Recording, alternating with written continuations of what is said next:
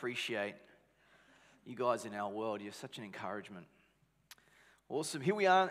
We're continuing our series on Love Squared. I think we've got, there we go, Love Squared. And this morning I want to start with a question. Who here knows their neighbor? Anyone know their neighbor? Anyone like their neighbor? Anybody love their neighbor? Questions are getting pretty tricky there, and I think there's probably a few people that was like stuck on question one. Wait a minute, Pastor, like, do I know my neighbor? Do you mean their name? Do you mean like my next door neighbor? Do you mean like neighbor? Like what are the specifics here? Can you tell me who my neighbor is so I can tell you who my neighbor is? Like what are you asking here? Before I put my hand up and make a commitment, I want to know what it is that you're asking. Well, the good news is that the very place in Scripture where Jesus is calling us to have love, to love God, and to love others, is also the same place where Jesus explains who our neighbor is. So the Scripture, it says, love God with all of our heart, soul, mind, and strength, and love your neighbor as yourself. So we're in good company this morning, and we're actually going to spend a bit of time there in Luke chapter 10. So those with your Bibles, if you can grab them out, get Luke chapter 10 ready.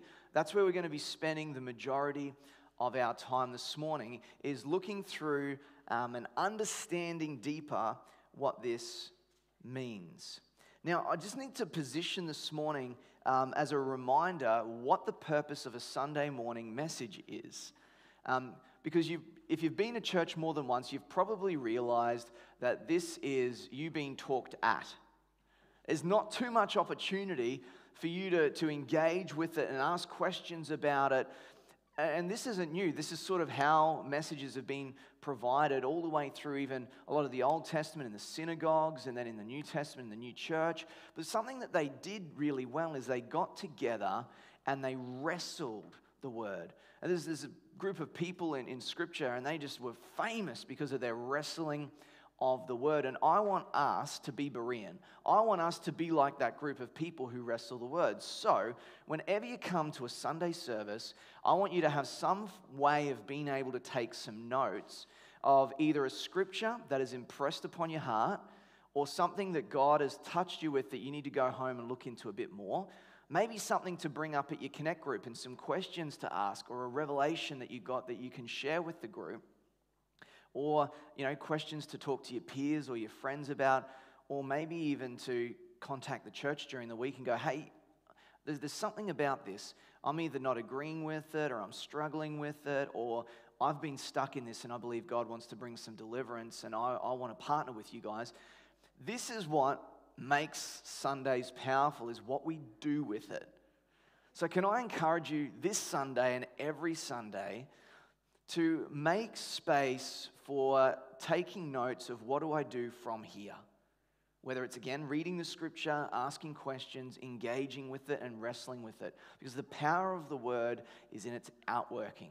So we're going to read some fairly famous and well-known scripture this morning, but we're going to position ourselves in a way of going, isn't that fascinating? Even if we've heard it before, we're going to go, okay, God, why are you saying this to me this morning, and what do I need to do with it? Because we're going to be going through the story of the Good Samaritan. Anyone familiar with this story?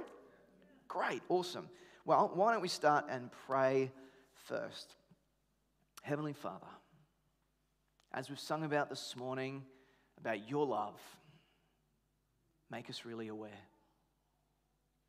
Thank you for how loved I am by you. God, would you impress upon me and allow me to feel a larger measure of your love this morning. God, would you, in response to your love towards me, invite me to love you in a great way this morning. Lord, would you invite me and expand me in my ability to love you? Lord, would you lead me to love others? And this morning, as we open your word, would you open it to us? Bring us revelation. Open our eyes to see, open our hearts to receive, and lead our hands to act in a way according to your love. As you were moved by compassion, move us by compassion. We pray today in Jesus' mighty name. Amen. Cool. All right. So what I'm going to do is I'm going to go through all of the scripture and then I'm going to work backwards through it so that we can really dig deep into what is being said. So Luke chapter 10, verses 25 to 37. You can read along here or you can read along in your Bibles. If you're reading from the New King James Version, it should sound just like this. And behold, a certain lawyer stood up and tested Jesus, saying, "Teacher, what should I do to inherit eternal life?" And Jesus answered, "What is written in the law, and what is your reading of it?" And the lawyer answered Jesus and said, "You shall love the Lord your God with all of your heart, with all of your soul, with all of your strength, and with all of your mind, and you should love your neighbor as yourself." And Jesus responded to the lawyer and said, "You've answered rightly. Do this and you will live." But the lawyer, wanting to justify himself, asked Jesus, "Who is my neighbor?" Jesus answered and said, and this is the parable of the Good Samaritan. You may be familiar with it. Ready? "A certain man went down from Jerusalem to Jericho. He fell amongst thieves who stripped him of his clothing. They wounded him and they departed, leaving him half dead. Now by chance, a certain priest came down the road, and when he saw him, he passed on the other side. Likewise, a Levite, when he arrived at the place, he came and looked, but also passed by on the other side. But a certain Samaritan, as he journeyed, came to where this wounded man was, and when the Samaritan saw him, he had compassion. And the Samaritan went to the wounded man, he bandaged his wounds, poured on oil and wine, and set this man on his own animal and brought him into an inn. There he took care of him. Then the next day, when the Samaritan departed, he took out 2 denarii, gave them to the innkeeper, saying, "Take care of this man, and whatever more you spend, when I come again, I will repay you." So which of these 3, of the priest, the Levite, and the Samaritan, do you think was the neighbor to the one who fell amongst the thieves? And the lawyer said to Jesus, "He who showed mercy." And Jesus said, "Go and do likewise." Go and do likewise. Straight up, I see Jesus flip the whole concept on its head. We see at the beginning there, the lawyer, first of all, he was trying to test Jesus. He was trying to trap Jesus. Then he was trying to impress Jesus or justify himself, prove his own position. His motivation in this wasn't a motivation of love.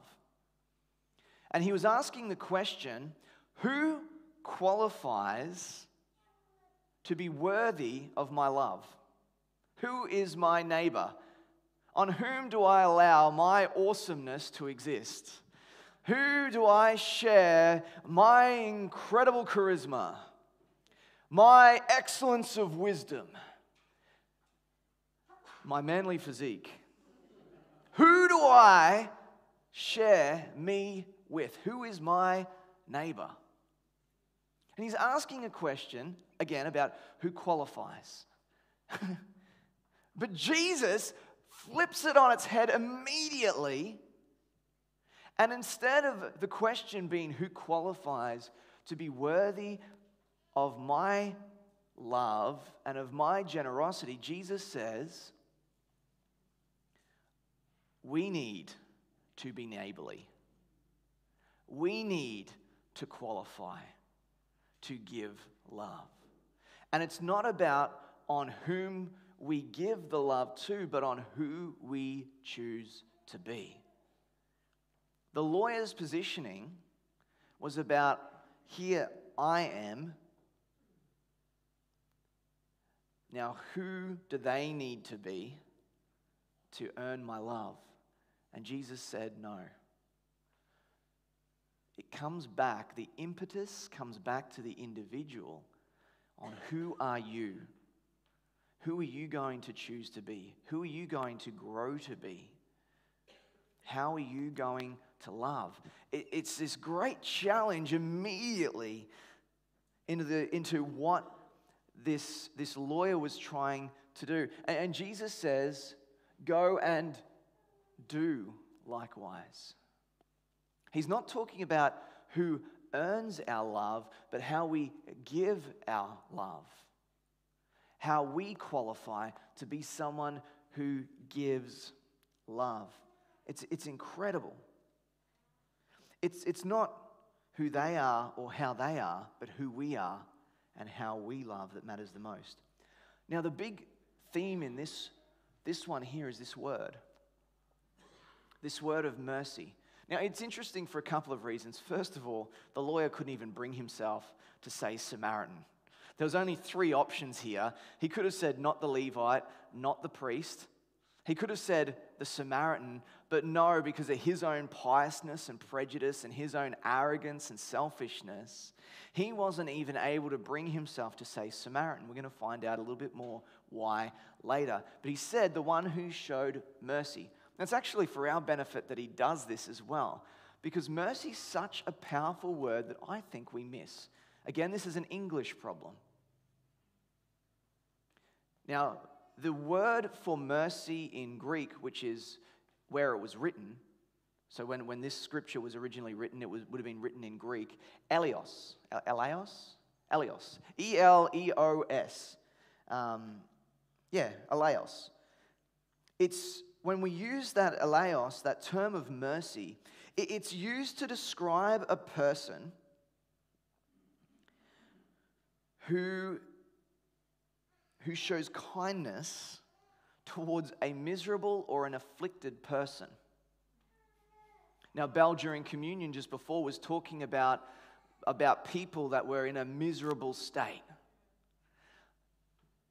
They were in a completely incapacitated state. They were in a very challenging and a hard state. They were afflicted and they were miserable. So, eleos is a person who shows kindness towards a miserable or afflicted person.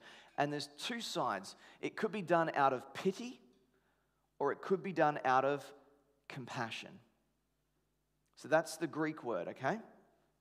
Now, first of all, how was our hero, the Good Samaritan? What was he motivated by? Was it pity or compassion?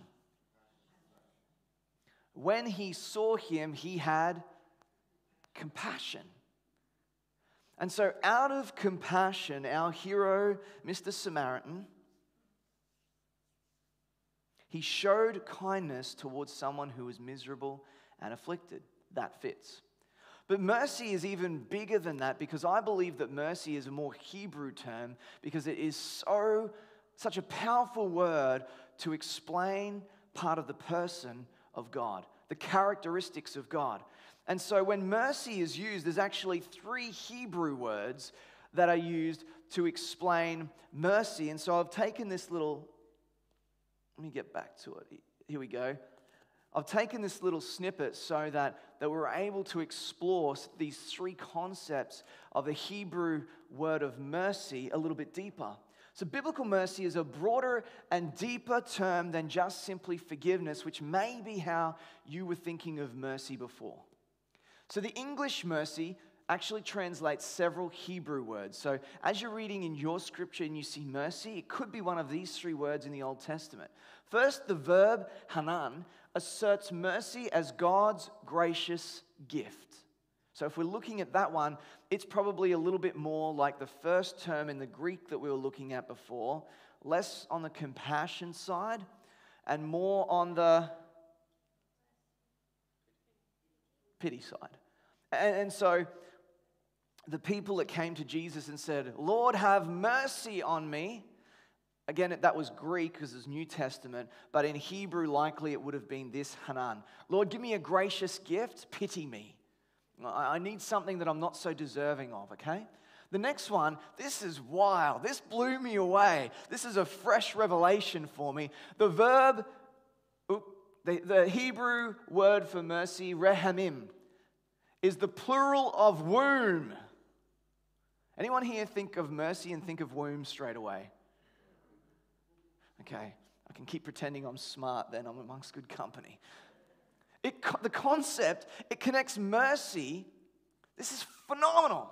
To womb emotion. You've got to understand that a Jewish person is a gut person. I'm not talking about being run by emotions, but being led. They're a very spiritual person. They run on their gut feel very, very much. When they talk about the heart and the stomach, there's a whole bunch of psychology that we can really miss here in the West and what they're talking about. But even beyond that, when they're talking about womb emotion, it's like a womb emotion that a mother has for a child. Now, I only have limited experience in childbirthing, like the painful side where my poor hand is being squeezed. But it's amazing that in my experience at least, and in other guys that I've shared my story with, that the woman I've never heard once, maybe this has happened, but it's chemically that the mother doesn't blame the child for the pain that just happened. They blame the husband. 100%. There is this incredible compassion, there is this mercy, there is this rehamim that happens, and this mother doesn't even have the choice. They have this mercy towards this lump.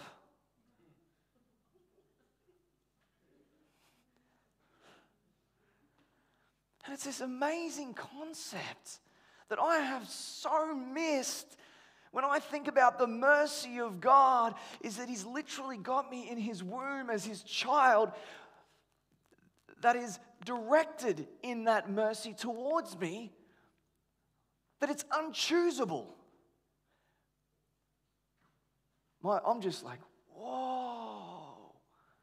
This whole mercy thing is so much bigger. And the last one, chesed. Say it with me, chesed. More phlegm, please. Chesed. Thank you. Much better. Chesed. Chesed. Now, if you're reading the New Testament, when it talks about mercy, this is often the term it's talking about, chesed. Now, I didn't realize that it was mercy because this term is the one that's used about God's covenantal promises. It's like a marriage contract. When a man and a woman make a marriage contract before God, it's a commitment beyond feelings and emotions. It's a choice to continue and to grow. In sickness or in health and the good times and bad, it's like you say it really easily on the day. But the marriage is different from the wedding. And we're committing to this long-term thing, and we understand that the mercy of God exists within this chesed, covenantal promise and commitment for Him to show mercy towards us. Unmerited favor deep in His bosom with gracious gifts that continually pour out. When we understand mercy in its context, because mercy is written about God so much, we understand the character of God and we understand mercy, then we understand what the Samaritan showed towards this man who had been beaten up.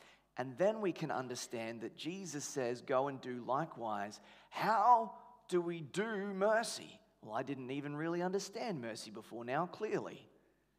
I thought mercy is what you say when you're in a wrestling match and someone pins you and you're like, mercy, I'm tapping out.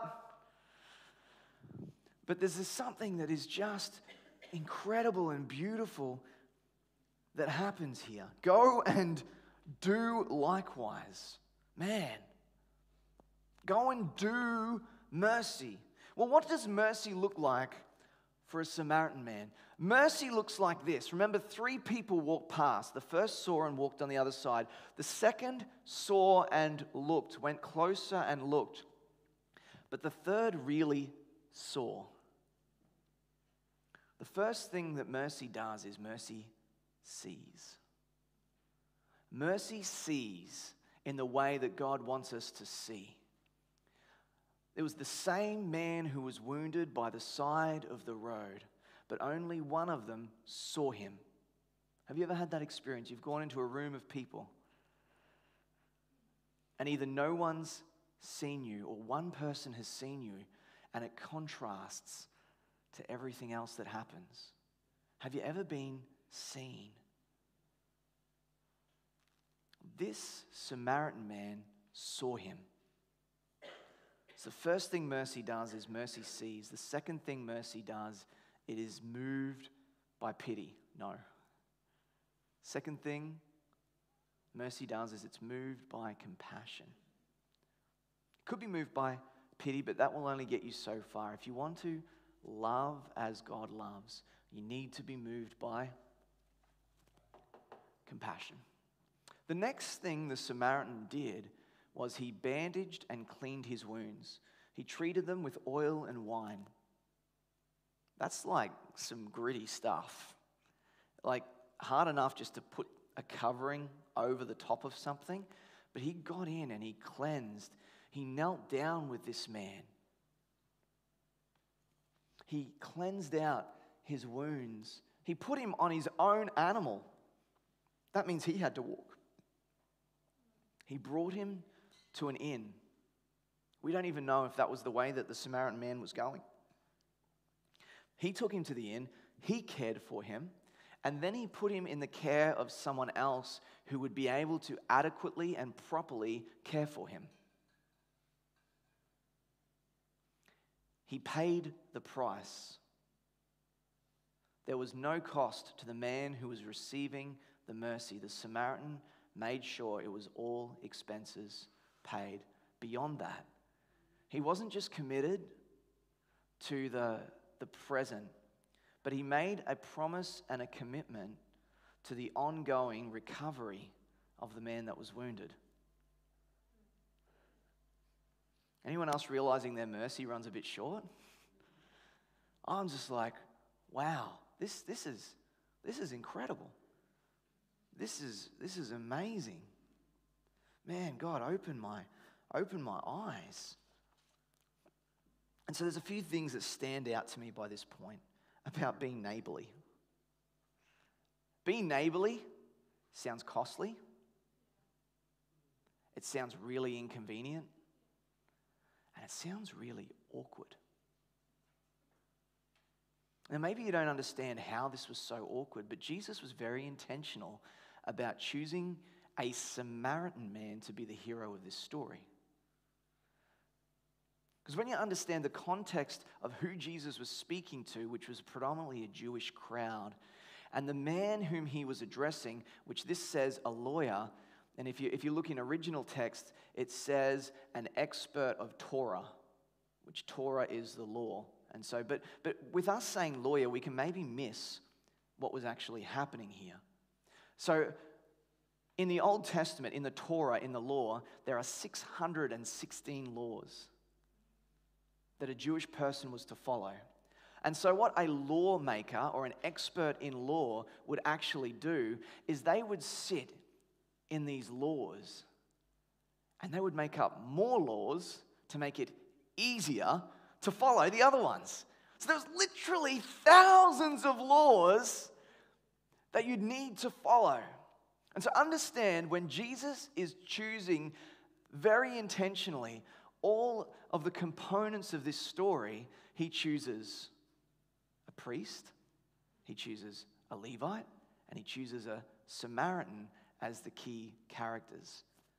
This is utterly offensive to any pious Jew, let alone one who is deeply steeped into the law of God. And here's why. A Samaritan was a person who was from the town of Samaria, otherwise known as Shomron in the original. Now, Shomron was a city from Israel. Now, we've got to understand it this way. So originally, the Israeli people were 12 tribes. They were one nation. But what happened after a few kings is a bunch of them split off and said, we're not following this king anymore. We're going this way. And the others stayed behind. They stayed behind. They had the temple. That was Judah. They had the temple and the throne was still set up there. But the king departed over this way and they went, we're going over here. Now, over time, the king realized, the king of Israel with all of these, the tribes that were with him realized, every time that there is a sacrifice to be made back in the temple, they're sitting underneath that king. We're going to lose some of our people. Now, you couldn't write this story. So what they did is they made their own gods. And you're never going to guess what the gods were that they made. Golden cows. Like, you think, you've been there. Look how that turned out. The Exodus, hello. But they do it. They create these golden cows. They set up their own temples and altars and sacrifice. Even to the point they set up guards around the borders to make sure their people didn't go and sacrifice in Jerusalem in the temple. That was the first sort of frustration between Shomron and someone who was worshiping Yahweh, the one true God. But it continued on. There was wicked and evil kings that continued to rule and reign in Israel. And they continued to fall further and further away from God to the point where eventually the Assyrian army came and wiped out the whole lot of that place. And what happens when the Assyrians conquered a place, to make it easier, they would dispel all the people that lived there and they'd have to go and live in other conquered cities. So they'd be in some vassal state somewhere within the newly conquered Assyrian Empire, and a whole bunch of pagans came and occupied Shomron. Then over time, a couple of Israelis would trickle back in, and then they would intermarry with those that were living there, and they'd take on their gods and their sort of thing. Over time, Judah, the other tribes that had the God worship and had a bunch of good kings, unfortunately, they still had a bunch of really rubbish kings. And they pursued other gods and didn't love God with all their heart, soul, mind, and strength. And eventually, they were conquered by the Babylonians, and they were displaced as well. And so a whole bunch of displaced Israelis, instead of being separated now, they're just a whole bunch of separated people all throughout all the kingdoms. But something happened is people began to call on the name of God again, and they began to ask forgiveness. And they asked for God to restore them, and we see them return back to their land, and God starts to bless them. But what happens is there's a group of people already occupying there who are into polygamy, or like that's actually the marriage side of it, but that's their religious. Instead of having a monotheistic, one God worldview, they have a polytheistic worldview, and they incorporate God into many gods. And it just isn't compatible with a worshiper of Yahweh, the one true God who has no others beside him. And so there was this deep tension that went on for generations between those from Shomron and the Jewish people, those that remained true to God. But we see that, unfortunately, these Jewish people, and we see this so much like ourselves, is often the Jewish people thought of themselves as the upper echelon. We're so much better than everyone else. We're God's called people. They were called to be a seed and a light into all the world, to show all the world God's goodness and love. But they just said, we're it, and you're all rubbish. And often as Christians, we can do the same thing. We can look down on other people and go, you're filthy, dirty, rotten sinner. But I've got all of the answers, instead of being loving and drawing people. Anyway, so this is what the challenge was. But even above any people group, the Jewish people had this special place of hatred for Samaritans, for those from Shomron. And so when Jesus is telling this story, he's actually employing something that he does often in his narrative storytelling is a theme of comparison. You can see this throughout many of Jesus' teachings. He says the kingdom of heaven is like, or the sheep are on one side and the goats are on one side, or you brood of serpents. He's using this comparison thing very often. And we see here he's comparing a priest and a Levite. So a priest is someone obviously who serves in the temple, and a Levite is like their assistant or a worship leader, let's just say, okay?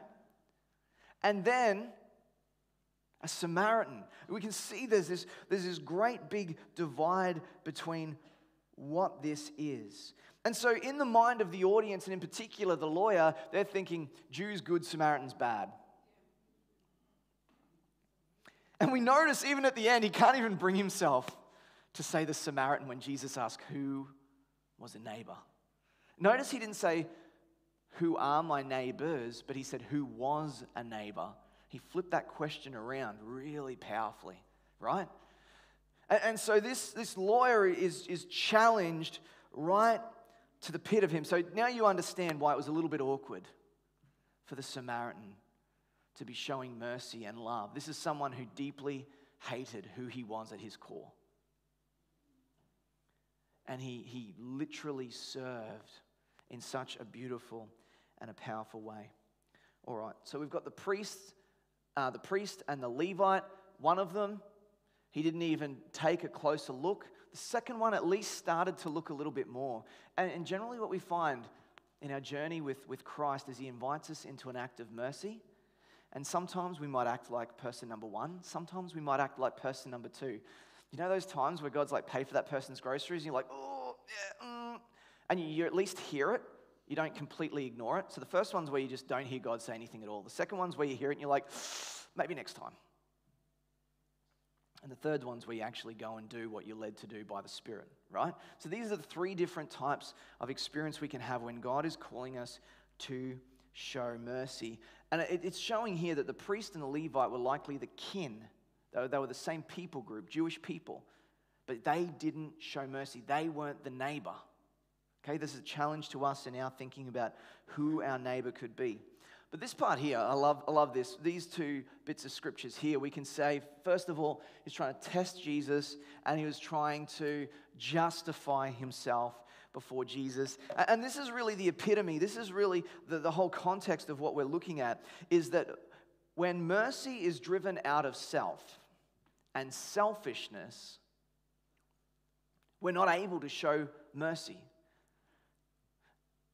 And writing this, I'm looking at myself, and even in my giving of love at oftentimes is selfish. Maybe I'm not alone. That we do something out of love, but there's still some selfish reasons connected. But what Jesus is wanting to try and do, and what he actually does, is he helps to bring this back to a base. But what I love what Jesus does here is he actually meets the lawyer where he's at. And this is what Jesus does to each and every one of us. You may have noticed a couple of weeks, within the last month, we've had someone speak about how Peter and Jesus says, hey, Peter, do you love me? And so in the original, it's like, Peter, do you agape me? And Peter's like, yes, Lord, I phileo you. And so they're different forms. Peter, do you agape me? Yes, Lord, I phileo you. And then the last time, Peter, do you phileo me? Yes, Lord, I phileo you. And so Jesus will always come and meet us where we're at, but he'll call us to something bigger that he wants us to go to. This is what he does with the lawyer. So when Jesus is answering the question of the lawyer, he speaks to him based on where he is. Now, a lawyer is someone that understands the law. They understand the rules. And so Jesus asks him, and he says, what is written in the law, and what is your reading of it?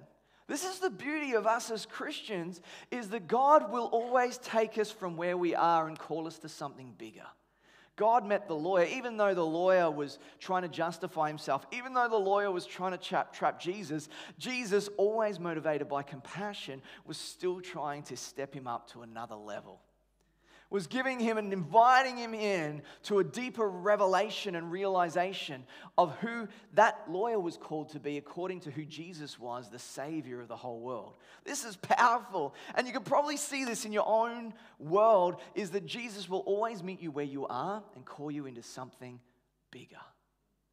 And what my hope and prayer is that for you today is that you will see where you are and not be condemned by it, but see the opportunity of Christ calling you up. He will always meet you where you are. Oh, it's so powerful. Anyway, practically now, let's get practical on all of this. Let me get to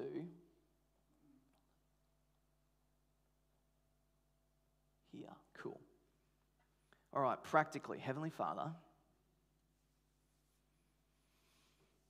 We need your Holy Spirit, because if we could do this, we already would be doing this. Our community would look so totally different. And I get the impression, my God, that you're wanting to call us into a higher love, that you're wanting to call us, and when we're called to love you, that there's more. There's more. So Lord, would you show us who to love and how to love them in Jesus' name? Simply praying that prayer is dangerous. It will change your life. I should have done that disclaimer before. You might have said amen with me, shouldn't I? Got you now. But there's someone that actually prayed a prayer very, very similar, and we were talking about the kings of Israel before. So there was 3 kings that had the united Israel. The third one was King Solomon. And he made 1,000 sacrifices before God, and that night in sleep, God met him and said, ask whatever you want. And here is what Solomon answered. Now, often, again, this is the limitations of English. Often we'll say wisdom. But what Solomon actually specifically asked for was a discerning heart. A wise and discerning heart. And here's what that means. It means an understanding mind and a hearing heart to be able to judge. Remember, he was king, so in order to bring about justice. Now, here's the powerful thing, is that Solomon knew who his neighbors were. He had millions of those that he was called to serve. Now, as king, he didn't elevate himself above them, but when God offered to give him whatever he asked to expand and increase in his ability to be able to serve. Like, this is huge, right? So that prayer that we just prayed, it's an expansive prayer, because I think some of us haven't been giving our mercy to all of our ability, to all of our capability. I think we've been underestimating our ability to mercy.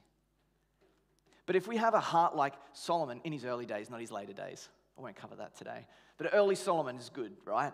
This prayer that he prayed of God, give me an understanding mind and a hearing heart to be able to bring justice.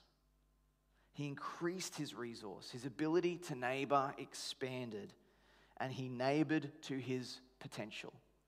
Are you neighboring to your potential? What's your sphere of influence? Who are you called to neighbor? Who is your neighbor?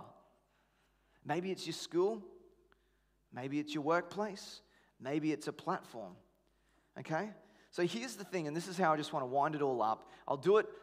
James, the brother of Jesus, he got a concept of something, and this brings it into how we can practically outwork this. Okay?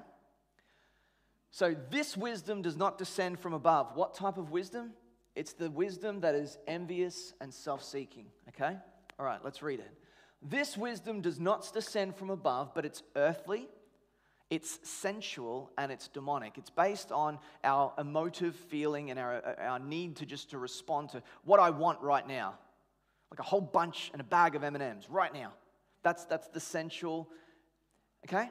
Because wherever there's envy and self-seeking, wherever those things exist, and again, being honest, and oftentimes even in my best ability to do something really awesome, it's really hard for me to cut out envy. If there's another pastor who I really love and love their ministry and what they're doing, and God's doing amazing things, I got to admit, when I'm celebrating them, there's a little bit of envy in me going, why aren't I able to produce that? But wherever any of that exists, there's confusion and evil things there. That makes sense. But wisdom, wisdom. So when we talk about wisdom that Solomon asked for, now that we've got that expanded version of wisdom, a discerning heart and ability to bring justice, that wisdom that comes from above, first of all, it is fully pure. There is no immoral motive in it. Lord, please, double helping. I need that. I don't do that on my own. But it's peaceable. It's gentle, and it's willing to yield. We see that in Solomon. As king, he could have usurped. He could have forced his position on people, but he used it to yield and to serve and to bring justice to the people. He was full of hallelujah, and good fruits Go and do likewise. The fruits is what you produce. It's the outcome. And this happens without partiality and without hypocrisy. Because the fruit of righteousness, the outcome of righteousness, what we produce from being righteous, that's sown in peace by those who make peace. The Samaritan made a choice to operate in peace in an environment of war. There was combat between them. Maybe you experience combat in your family. Maybe you experience combat in your workplace. Maybe you experience combat in your emotions. Maybe you experience combat with yourself. Maybe you're experiencing combat against God. But those who make peace, God wants you to make peace with yourself, make peace in that situation, and to operate even when there's challenge. The next part of there, it talks about hypocrisy and partiality. They're actually the same word. A hypocrite was a stage actor who wore many masks. That's where that term comes from. It was someone who was different in different parts. So God is calling us to be impartial and without hypocrisy, to be pure and peaceable and gentle. We don't do this on our own. It only comes from getting the wisdom from God. The wisdom we have in the world, it comes from around us. That's the stuff we start with. And this is why we seem to be getting ourselves into a little bit of trouble.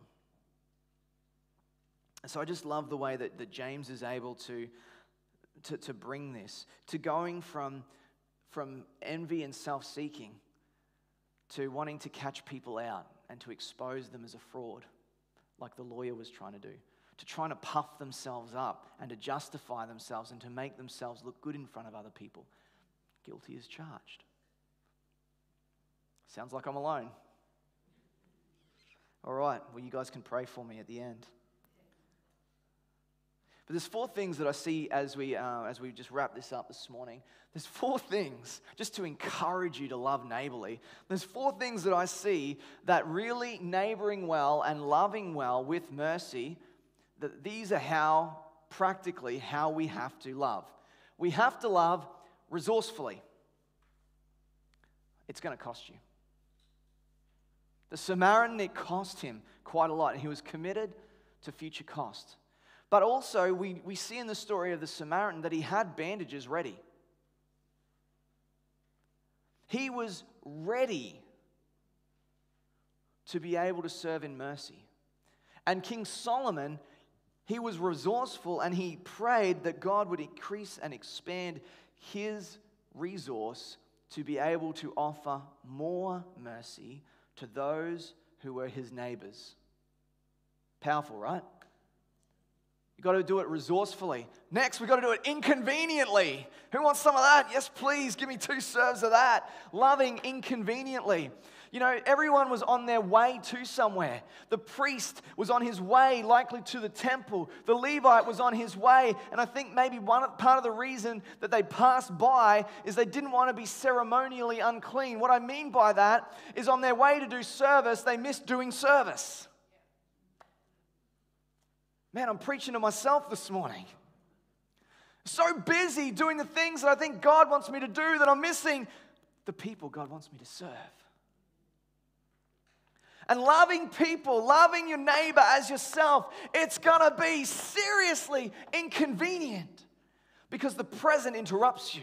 Often we can read, and on his way, a woman reached out and touches Jesus. And on his way, a crowd of people gather about. Jesus is like, let's get out of here. And then a crowd of people, and Jesus is moved by compassion. He was on his way to doing his mission. It was seriously inconvenient for Jesus to die on a cross.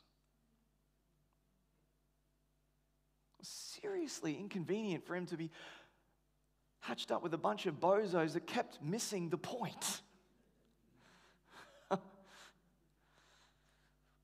It's really awkward. Really awkward. But you know what? You need to embrace the awkward. Your irks and quirks.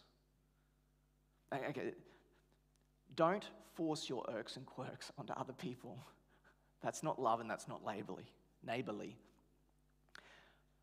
But it can be really scary to love other people because you're like, I open myself up a little bit when I love people, and I've been hurt. I get a little bit vulnerable, and I've got some really weird irks and quirks. But the Samaritan literally embraced the man to be able to treat him. He embraced awkward, literally. And you know what? It was super awkward for Jesus to be naked on a cross, beaten and bruised, when he had every ability to not do that. We have every ability to not love and to not be merciful. But God invites us to embrace the awkward. And the last thing I want to leave you with this morning is wisdom. We need to love people wisely. First of all, when Solomon asked for wisdom, he asked for expansion. I believe that's something we need to ask for. God, expand my ability to be merciful. But also we need to love wisely. We need to neighbor wisely. A surf lifeguard, if they're coming out to save you, they don't swim directly to you because you could drown them. And so you've got to actually put boundaries in, because to help people, you need to be safe. Okay, so when we neighbor people, and we do it with the best heart of God, we've also got to have wisdom in how we pour that out. We don't encourage and endorse dysfunction. So that means that you don't give a druggie just cash, because you're actually, in the best of your intentions, probably promoting dysfunction. But don't let that stop you from going and buying them a meal, even though they probably could have afforded it if they didn't have the drugs. And we got to love wisely. And what I notice about these 4 things is this is exactly how God's loved me. He loved me with the greatest resource of heaven. He poured out Jesus Christ for me. And it cost a great price. He loved me really inconveniently. We kept walking away from God, and he kept breaking through, and he kept sending messengers and prophets, and he sent his son, Jesus Christ, that who would ever believe in him would not perish but have everlasting life. He loved us super awkwardly. Sent his only son. But he loves us so wisely that God has a plan from beginning to end, and that love is, man. And you know what? I can't do this stuff unless I receive God's love in its full measure. So why don't we stand right now?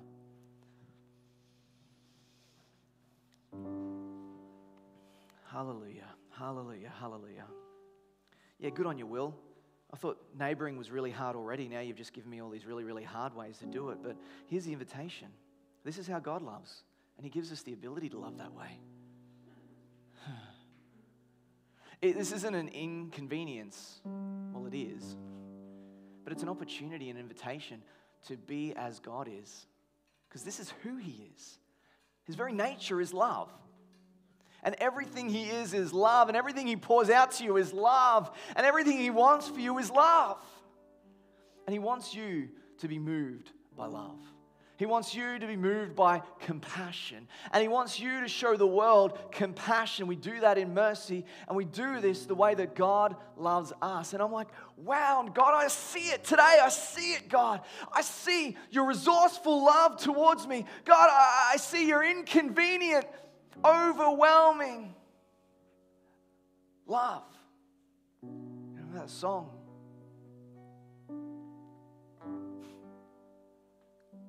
God, your awkward love and your wise love. So today, Lord, I actually do pray. Don't let my eyes be on the too little, but rise me up. But also, Lord, I don't want to just be on a journey to do something and miss what you have for me in the here and now. So God, give me eyes to see all of the little in-betweens and the presence that you call me to serve into and to bring your mercy into this world. And lift my eyes to see that the harvest is ready. And that you have called me to be a king and a priest and a son of the Most High God, and to hold influence and to drag those suffering and miserable conditions into the life and light of Jesus Christ. Lord, move me to live and lead in compassion. Hallelujah. And Lord, today, for every person who is struggling to feel your love, break the lies, break the deception, break any plan of the enemy that he has sought to withhold the love of God. God, break through this morning. God, send your mercy this morning to come and rescue us. God, overwhelm us in a greatest sense and understanding and a life of your love today in the precious name of Jesus Christ. Hallelujah. That person that Belle was talking about during communion this morning, the one that doesn't want to just have you stirred by a word and go away and not receive something, but the one that wants you to be stirred to action, the one that wants you to be stirred and to receive your miracle. Church, would you receive your miracle today? Would you receive your miracle of love? Would you receive your miracle of healing? Your miracle of breakthrough? Because you know what? The world needs it, and so do you. So does your family. Your family needs you to love unselfishly. My family really needs me to love unselfishly. I thank you, God, for your power today. Hallelujah. Hallelujah. Today is the day of salvation. Today, God is transforming hearts and lives, and He's opening your eyes to see who He is so that you can see others the way He wants you to. Be motivated by love. We're going to sing this morning.